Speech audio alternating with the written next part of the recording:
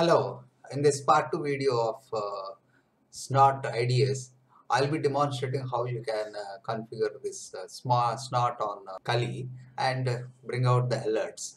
So the first important step is that please open this Snort conf and then edit some of the parameters which are listing. So you can open using leafpad or even through your VA editor also. etc snort and snort conf. So this is first step which we are doing. So please go through this one. This is the main configuration file. So just scroll down. So the important parameters which you need to understand is you can see this IPvar home underscore net is any. You can provide if you want to specify your home net as 192.168.1.0/24.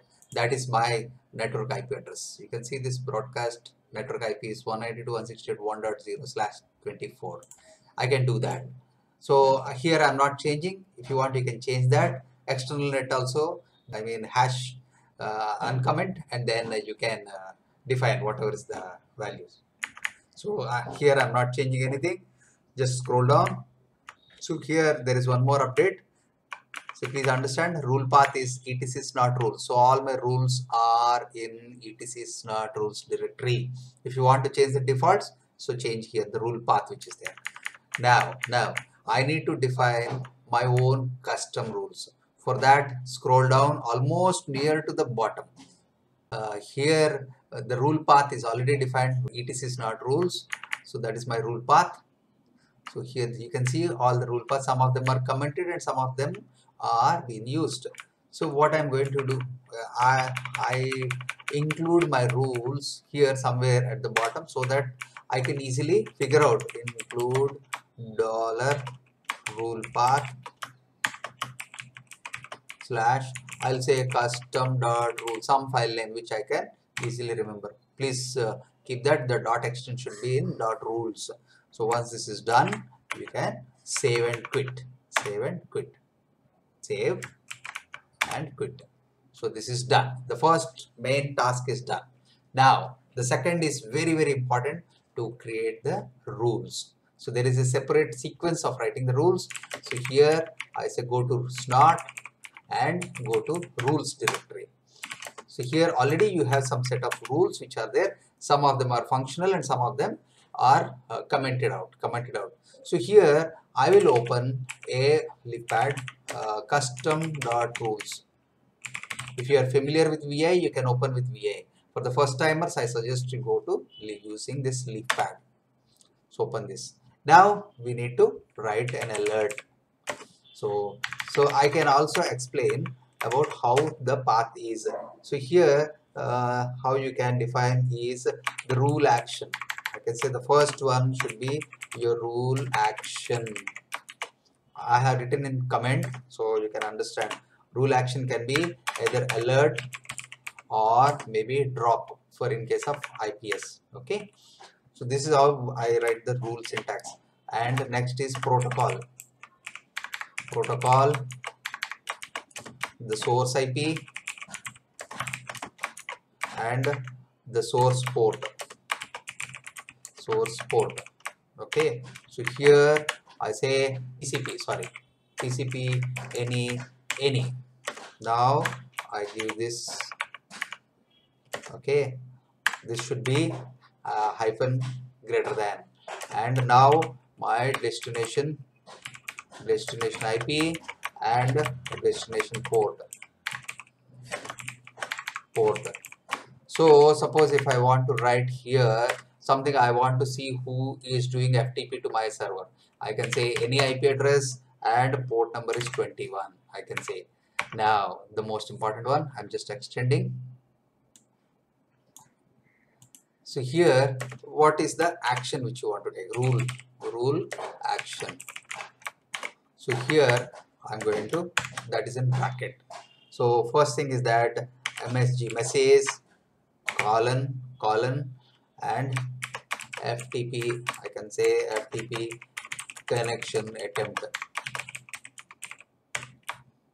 So this whatever is the message should be in quote, and do a semicolon.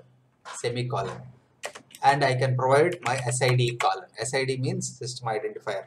So this can be the alert number 1, 2, 4, 5, 1 or something. You can give your own numbers. Give a longer one. So semicolon and then revision colon 1. This is your versioning, something like that. 1 and close this particular rule. That's all. If you want to create a rule of a different type, you can, like someone is doing SSH, you can do like that, any multiple rules depending on your organizational requirement. So any port number 22 MSG, okay, I can say SSH connection attempted, okay, and SSID column 1 2 3 4 5 2 revision column 1. If there is a second revision, yes, you can write as 2. And also I want to write a third rule. Someone is accessing some website, okay, TCP, I can do TCP any I can say the port is any, okay, I can say any port is any, from any port. Normally it should be 80, but I'm here giving us any. Message is I can say under ports. Someone is browsing google.com.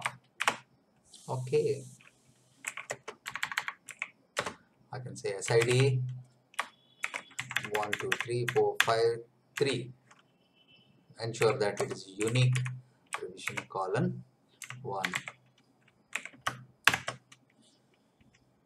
Okay, so we save this one, save and quit. Okay, so if you say cat custom.rules, should show you something like this. Anyway, the first line is not necessary. You can this is only for understanding. I have commented anyway. So this is how my rule pattern is. Now to test whether my rules are functional or not, so there is a command which I can show you, like snort, you can -t -c. Your configuration file is etc snort.conf. So this will read the entire configuration and its associated files, including the rules, and verify if there is any syntax errors. The errors will be thrown on the screen. It is trying to check all the options, and then it will tell you if there are any warnings or anything. So it has mentioned that successfully validated the configuration. I think there are no errors which are there. If there are any errors, it will show you here. Okay, so successfully validated. Now I'll keep this snort in monitoring mode on the console. Snort part 3 is over. Validation is over. Now I'm keeping this in monitoring. -a console, -a console, -q, -c for configuration file, snort and snort.conf. Snort.conf. Okay, so now this is running in console mode. Okay, meanwhile, if I do this Firefox google.com across the network, it will show you google.com.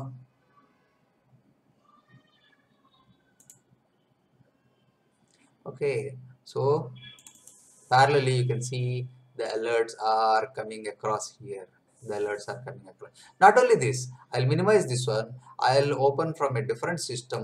Okay, I'll open from a different system. My console is open. I'll do CMD FTP 192.168.1.28.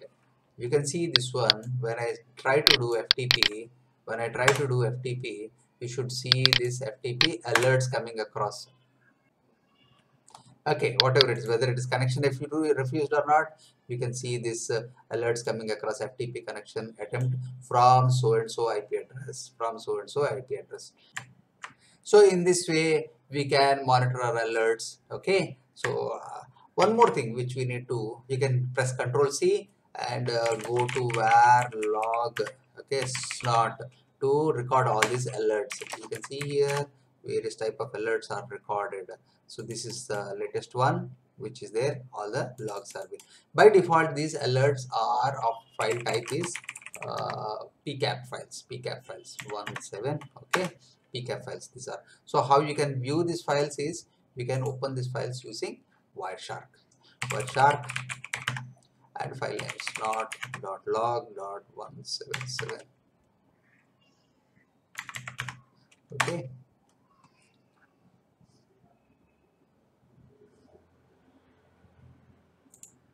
right. These are the alerts which has come across. So you can monitor each and everything, whether TCP alerts or SSH alerts or protocol alerts. You can see all the things.